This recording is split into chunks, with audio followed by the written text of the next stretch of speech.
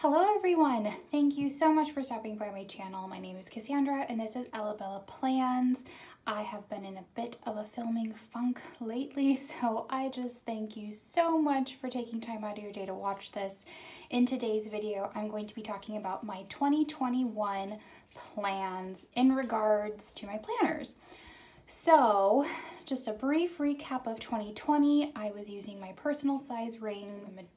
Oh gosh, I can't even say the majority of the year, for about half of the year. And then I transitioned into bound books. And it first started with an A6 Stalogy, and then I moved on into a B6 daily planner from Wonderland 222. And following the daily planner, I went into their weekly. So my original intention had been to use the weekly and the daily in tandem with each other. That did not end up happening due to the fact that the cover I had, which was a B6 Giglio Appunto, just did not fit the combination particularly well. In my personal opinion, I just felt like it was a little too thick. So then I ended up purchasing this Moterm planner, and I've been using the Wonderland 222 weekly in this, which I prefer the fit. I do just have the planner in here. There is nothing else. And yeah, it's been a nice combination. So the reason why I'm going to be using this differently in 2021 is that the daily pages, there are only so many of them in the back. And I take notes on books that I'm reading, and I'm trying to be more intentional about what I'm reading and how often I'm reading as a form of self-care.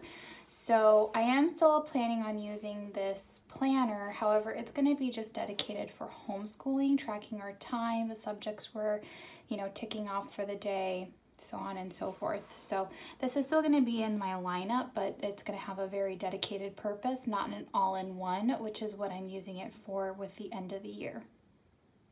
And because I wasn't happy with the amount of daily pages in the B6 Wonderland 222, I've actually got a Hobonichi cousin Avec, and in case you haven't seen an Avec before, you get your yearlies.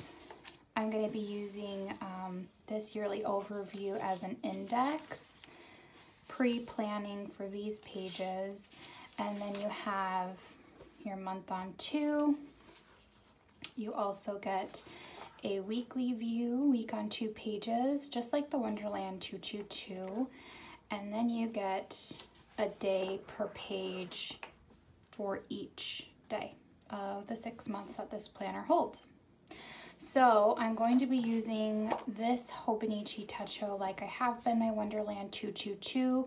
However, there are so many more daily pages, so I'm going to be using those to take notes, maybe do a little bit of memory keeping, we shall see. So that's going to be my Hobonichi Techo Avec, cousin Avec. Sorry, kind of new to this size in the Hobonichi world. So I do actually have an A5 Giglio Appunto in the color Anthracite. Sorry, I had to take a moment. And that's going to be the same color as my personal size rings, so I am so excited to get that in. This is just one of my most beloved planners, and so I can't wait to see how the larger size looks. Now, the last planner I have, and let me just preface this by saying this is so strange for me. I'm usually a one planner person, and so to have 3 seems like so much, but so for this Hobonichi Weeks, this is going to be used as a tarot journal. This past year I've been using an A6 Stalogy as a tarot journal, and what I did was I numbered all of the pages, and I think I did a 2-page spread per card. And so I numbered all of those out, and as I pulled a card I would go to it and write down my thoughts and such. So in here, what I'm doing is I'm just going to be pulling a card per day, and then, give me one second here, and I'm just going to be writing the card along here, and then my quick thoughts there, and then using this page to write anything more on it.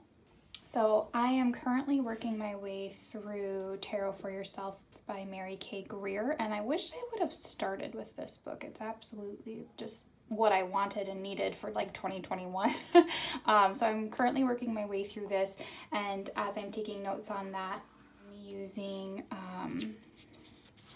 the notes pages in the back. And then, like I said before, I'm going to be using the weekly spread for a card a day when I can. And as for the monthly view, I'm actually using the monthly view as I would any of my other planners.